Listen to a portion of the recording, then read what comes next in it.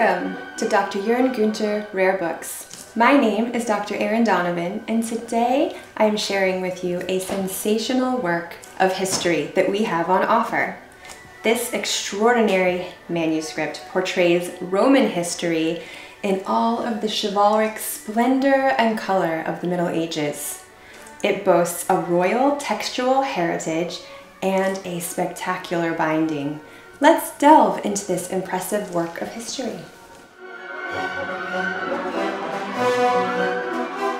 This manuscript is exceptional because of a rare inscription on the last page, which explains that a royal manuscript commissioned by the French king John the Good was passed down through generations of nobles until it was copied here in this manuscript for the patron, John of V, a knight from Metz.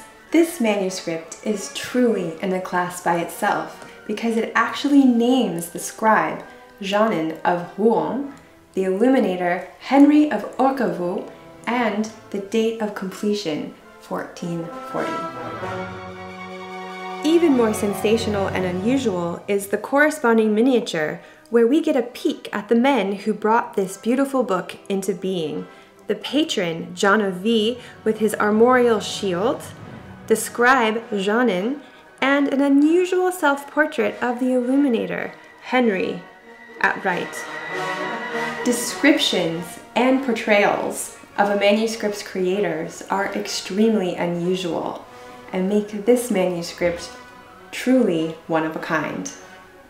The text that they so beautifully created was Livy's famous History of Rome, which was divided into groups of 10 called the Decades.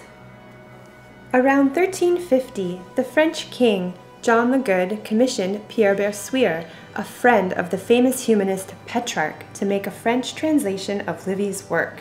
Bersuire finished the task around 1358, thus creating the first French translation of any classical author.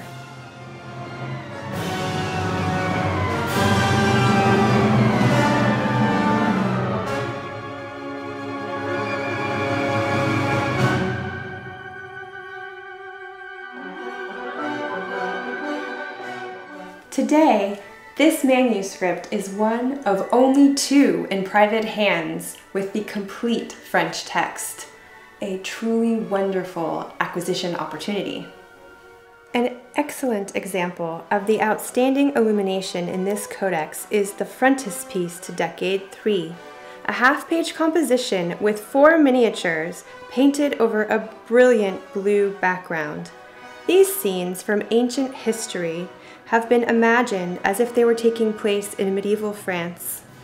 The artist dazzles the reader with the chivalric flair of the French armorials and knights on horseback, bringing the Roman Empire into the French noble library and implying with its French fleur-de-lis a Roman imperial heritage for the French monarchy. Imagine ennobling your bookshelves with such a superb history. A final, very special feature of our manuscript is its fine 16th century fanfare binding, which can be identified through its gilt tooling, its geometric compartments, and its ornamental foliage. Our example is, in fact, the largest fanfare binding in existence. I hope you enjoyed this leap into the classical past as presented through medieval eyes. Please contact Dr. Jörn Günther Rare Books for further information about bringing this extraordinarily rare piece of history home to your collection today.